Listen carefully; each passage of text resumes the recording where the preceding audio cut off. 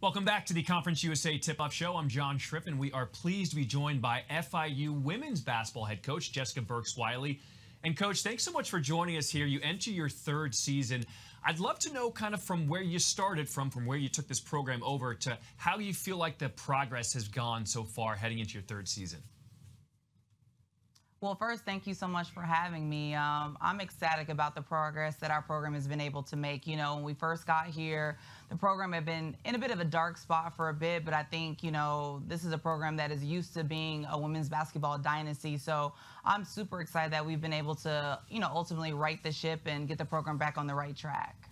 You have a very unique setup. You are coaching with your husband. Dan Wendt is actually one of your assistant coaches. Tell me about that dynamic and how that goes on an everyday basis.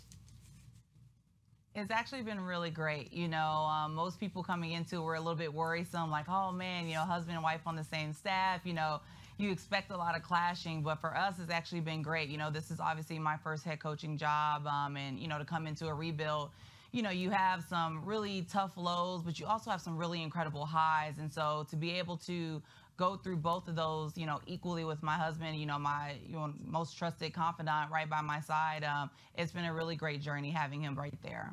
When you guys go home, how much basketball do you talk? Are you able to kind of shut it down at some point? Honestly, no, but that's why, you know, that's why we got married. You know, neither of us is able to really shift gears, but, you know, that's what makes it work too. Nice, nice. Okay, so let's dig into your team a little bit. You're picked to finish 10th so far in this preseason poll. I'm sure you can use that as motivation. How do you feel like the ladies look so far?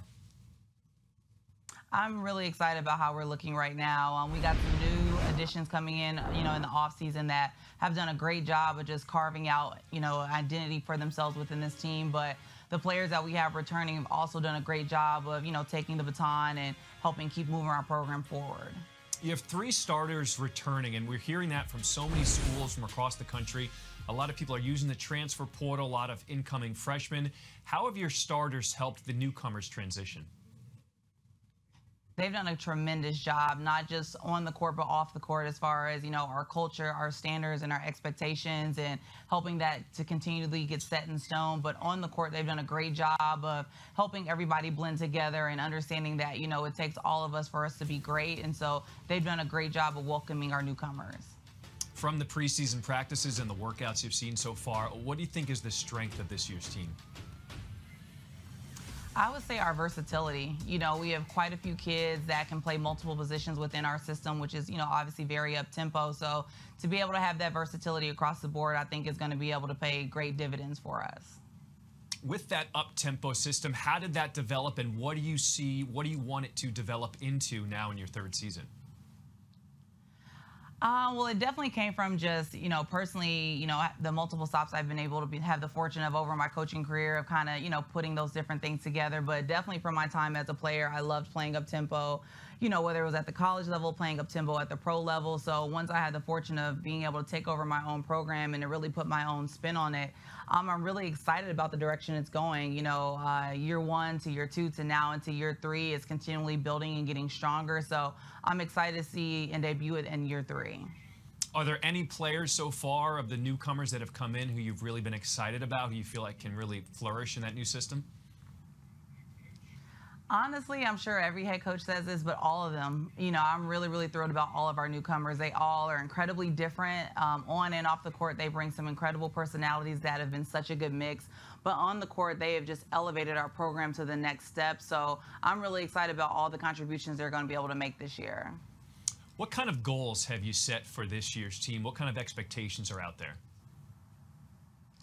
The biggest expectations we set within our program is that, you know, our biggest competition is us. You know, I know you mentioned obviously where we were selected in the preseason polls, but for us, since day one of, you know, us getting here, that's just never been a focal point for us. It's just coming in every single day and making sure that we were better than the day before and the day before that. So that for us is making sure we continually and consistently move the needle forward for our program. All right, let's talk schedule. A lot of people love this part of the program. Tell me about the early non-conference battles and then in-conference play. Give me some games you want to highlight. Well, we're really lucky we're going to be able to get Florida Gulf Coast at our home court this year. I think to be able to measure yourself up against a program like that is always a great opportunity. You know, Carl's done a phenomenal job there, 2+ decades of building, FGCU into this really, really great powerhouse as far as women's basketball. So I'm really looking forward to that matchup for our program to, see where we stack up against, one of the best teams in the country. And then in conference, honestly, every CUSA game is a battle, so there isn't one that I probably look forward to most than others. I'm actually just excited to be able to get to conference play and be able to show people all the work that we've been putting in. We can't wait to see it. Third-year head coach for FIU, Jessica Burks-Wiley. Good luck this upcoming season. Thank you so much. Coming up, we're going to stick with FIU. We're going to talk to the men's coach, Jeremy Ballard. We're back here on the Conference USA Tip-Off Show. I'm John Schriffen, joined by FIU men's basketball head coach, Jeremy Ballard. Coach, appreciate you spending some time with us. All right, I got to get into your philosophy because clearly you like to let it fly. Your guys set a record for the school, 308 three-pointers made last season. How did you develop that style? Yeah, just it's a great question. I think I was 14 years as an assistant coach, and I had a distinct vision of how we wanted to play, and we wanted to be aggressive on both ends of the court. We certainly wanted to be analytically sound in the way we approach the offensive side of the ball. So I believe we've probably set a record for three-point attempts and makes every year that we've been here in our first 4 years. And I believe we were second in three-point makes one of the years that we've been here. So, we certainly want to play fast and shoot a lot of three balls and try to get a lot of layups and dunks. And we didn't do enough of that last year, and we're certainly hoping to do more of that this upcoming season. In your 5th season now, entering as the head coach, how much does analytics play into your coaching style, and how do you incorporate that on an everyday basis?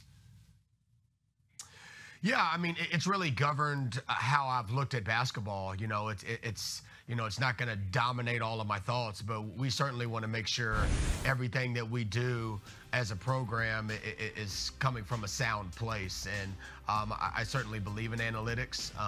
I believe in players more, but the way that we play certainly has an analytic theme. And we want to get our order of operations on the offensive end is we want to get a layup or dunk first. And second, we want to get a good catch and shoot three, and then third would obviously be getting to the foul line. So we certainly think about those things. It's not something we necessarily bog down with our guys, but it governs the decisions we make and our style of play. Okay, nice. Let's dig into the guys you got coming back. You got one starter returning, 7'1" center Seth Pinckney. It's easy probably to build around a 7'1" guy, but tell me about his growth and what you need to see from him this season. Yeah, Seth did a lot of really good things for us last season in his first year in our program. He certainly improved a lot. He's gotten stronger. He's in better shape. He's spent more time in the gym. He also has great IQ for, a 7'1" guy with a 7'8" wingspan. Like, he truly understands what we're trying to accomplish on the offensive end. He understands our defensive system as well. So we're really looking forward to him having a big jump this year. But we also returned Denver Jones, who was essentially a 6th starter last year. He played starter minutes and certainly finished all of our games. And I truly believe he's going to make a huge jump this year, and he's an all-conference player in my mind. So Denver Jones moves now into the starting lineup. How does he make that jump, being last year's leading scorer? Yeah, it will be an easy jump for him. I mean, like I said, he was a 6th starter for us last year, and put up really good numbers. The league kind of changed how they viewed freshmen last year, but if he had been deemed a freshman, which is what he was in terms of eligibility, he'd have been a freshman of the year last year. And he's improved a lot during this offseason. I think he's going to be more efficient shooting the basketball. He's going to be better, even better at creating and taking care of the ball. And I think people will be very excited about his play this year. 9 newcomers on this team. Who are some names we should know about who are going to play a key role? Yeah, so, we have we brought a good mix in terms of the guys that we signed. We signed 3 grad transfers that guys that have all at least in their 5th year. So very experienced grad transfers. 2 guys from the America East, Nick Guadalajara from New Hampshire, Austin Williams from Hartford. Both of these guys were all conference players in the America East. So anytime you can add all conference players to your team, that's a huge boost to your program.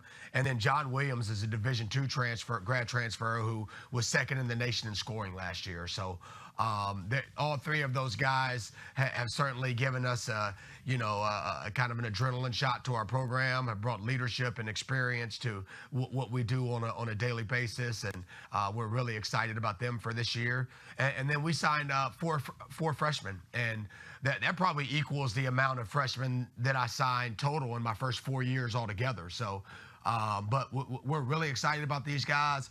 2 of them, Arturo Dean and Deshaun Gittens, were prep school teammates at Putnam Science Academy, where they went 38-0 and won a national championship in what's the best high school basketball league in the country.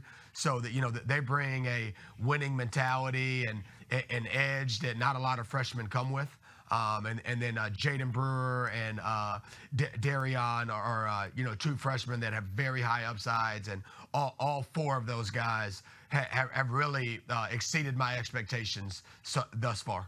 Nice. All right, real quickly with the time we have left, let's take a look at your schedule. Walk me through it and tell me kind of what the expectations are for this year's team.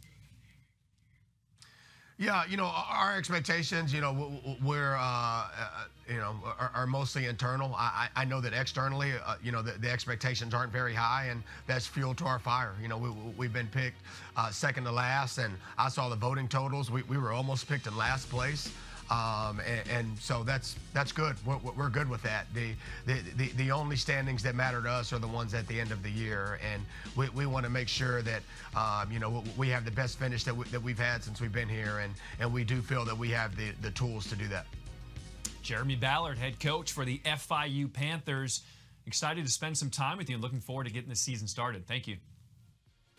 Yes, sir. Thank you, John.